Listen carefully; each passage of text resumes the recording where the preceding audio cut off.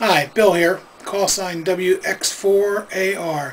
Today I'm doing a video on the Mite 40 QRP transceiver from Small Wonder Labs.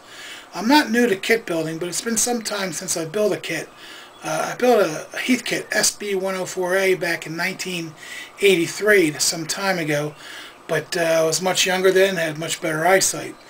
I've been wanting to get back into kit building for some time, so I thought the Mite would be a good place to start because it's pretty much an entry-level kit. This is the way it comes in the mail. Tiny little envelope. Now it took about 5-6 days to get here. Very nice. And I'm going to show you what comes inside the envelope. Okay. Here is the radio itself. I hope you can see that. Let me put it under some light there. We'll be taking out the envelope in a moment to show you what is in the envelope. At the time of purchase, I also bought the connectors and control knob package, which is an extra option, but it really completes the radio when it's done.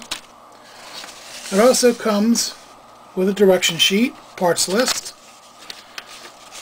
but from what I've seen online, the best manual for assembly is this one here. It's put together by a gentleman with the call sign of NE1RD. I don't recall his name off the top of my mind. I'm sorry about that. But if you just Google that call sign, you will find his website and you can download it. It goes into much more detail. It has pictures. And I think it's a much better manual to use. Okay, here's the circuit board. You can see how small that is compared to, say, a pen. Very small. It is made to fit into an Altoids can. I will not be using an Altoids can. I'll be using a different enclosure, but that gives you an idea how small it is. Alright, this little bag consists of some resistors and some diodes. This little bag here has some capacitors, some more resistors, and a couple of crystals. And this little bag here has some transistors in it and a couple of ICs.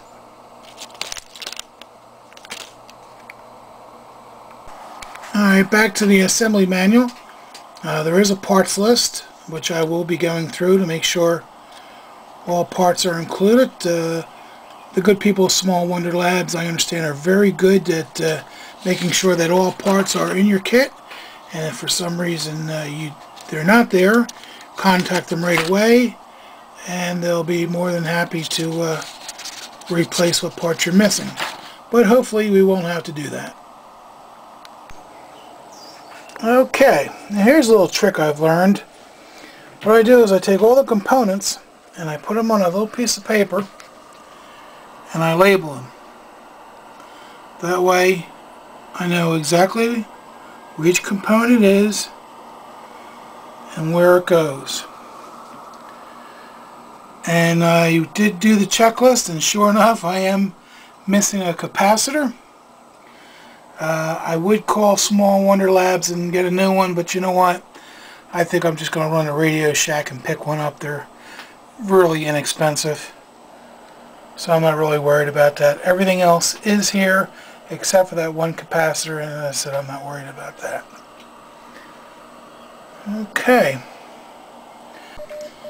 Okay, the first component to install is an IC. It's the mixer.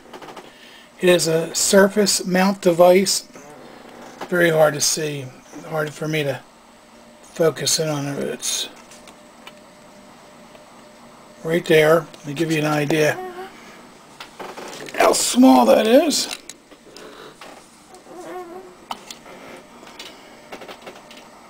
There's the tip of the pen. I'm sorry, I can't focus in any better than that. I found this part very, very difficult to install. It must have taken me a good hour to install this. It's very, very hard to do. Everything I've read about the rock mites that it is the hardest component to install, so just be prepared for that. But I think I have it in, and I think it's correct. So we'll see what happens from here. Okay, here is the completed board. I populated the board with all the components. Hopefully I'll focus in on that. I was right, my eyesight is not as good as it once was. I did make 3 errors, putting the wrong capacitors in the wrong places, but luckily I figured out my mistake fairly quickly, and I was able to correct them. But there it is. One gentleman online said it took him about 3 hours. Another gentleman I saw said it took an evening. Well, it took me about 6 or 7 hours to complete this. Again, my eyesight is not as good as it should be, so you may be able to do it much faster. Okay, the next step would be doing a bench test, and hopefully everything will come out fine. But that is it.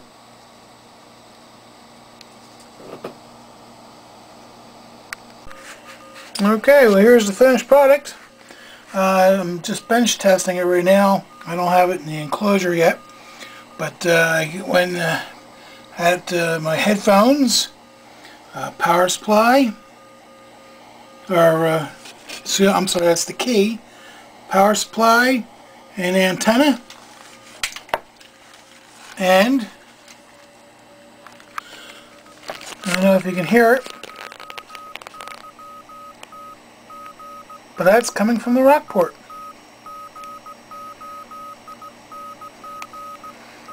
In the long run, a fun little kit to build. It was a lot harder than I expected it to be, but again, I think that's just because of my poor eyesight. But you know what? I think I'm ready to build another one. So maybe the next one will be a 10-tech. We'll have to wait and see. Alright, well, that's it, and I'll make an addition to this video after I put it in the enclosure, which I do have. Let me show that to you. It's going to be in here. I need to drill some holes and paint it up, and it's going to go right in there. Alright, well, for now, that's it. This is Bill, WX4AR 73, and good DXing.